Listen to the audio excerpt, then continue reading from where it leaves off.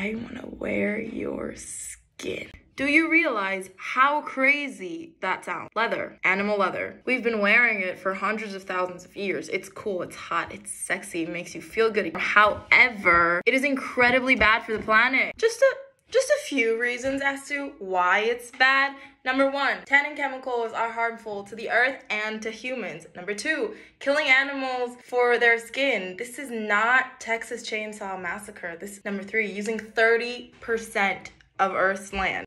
Okay, Layla, you're the crazy lady on the internet that tells me that everything I do is bad for the planet. What can I do? There are alternatives. Today, we're gonna be focusing on vegan leather that's made out of mushroom, which consumes less air, less space, less water, and less energy. And it's being supported by the owner of Gucci and Bottega Veneta. It is made using non-harmful chemicals. This is the future of fashion. Get with it.